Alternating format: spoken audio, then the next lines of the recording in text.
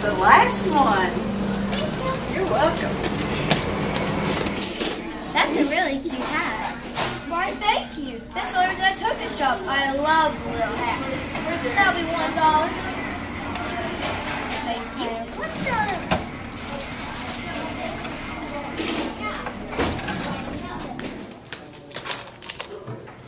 Oh man, I forgot my napkins.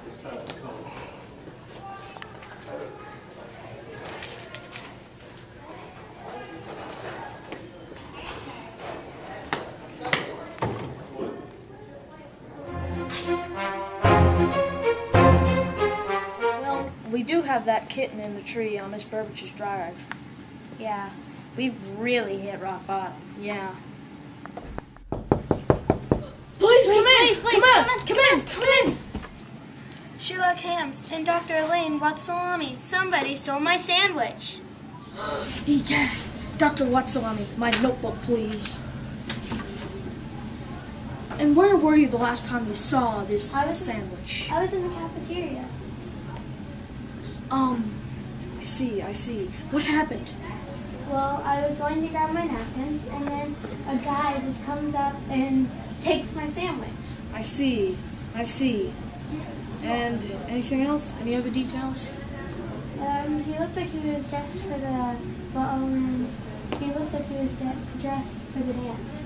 I see. Interesting. Dr. Watsalami, what do you think? We have to go to that dance. And why are you wearing that? Is that why you're wearing that dress? Yes. Because of the masquerade ball? Well, let's check there. Perfect. Let's go.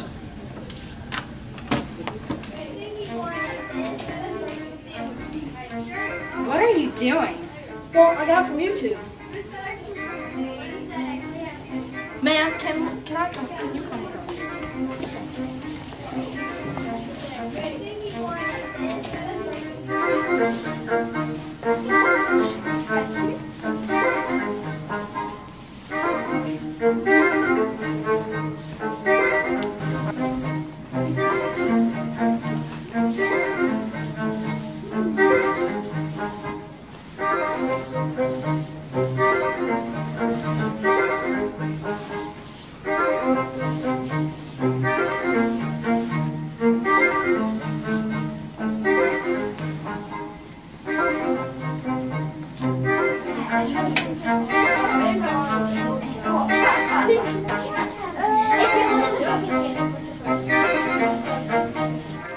It's always the same dance. Monkey see, monkey do.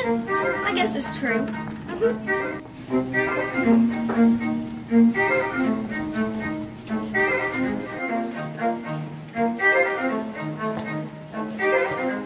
Refreshment, princess.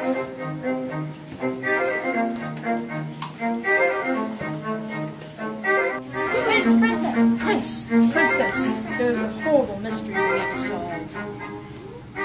First, we have to show you something. Proceed, ma'am.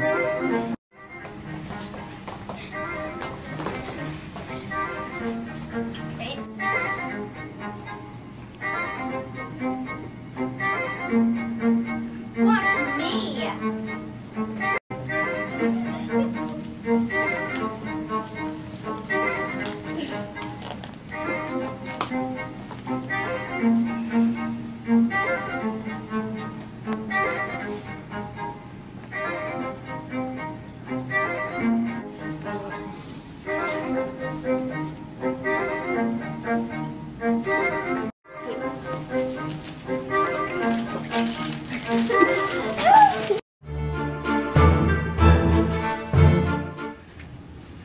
You do the crime, then you pay the time, even if you are a princess.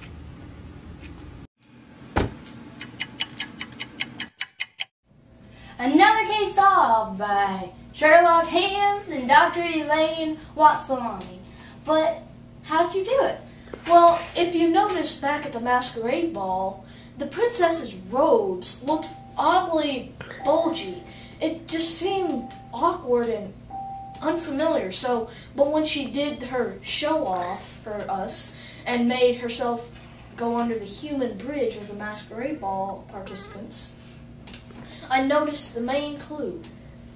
This very toothpick. from the sandwich that was stolen by Princess. And after that, I think you all know what happens. Perfect timing. Pickles! I hate pickles! Hey, lunch for tomorrow. Another case solved by Sherlock Hams and Dr. Elaine Watson.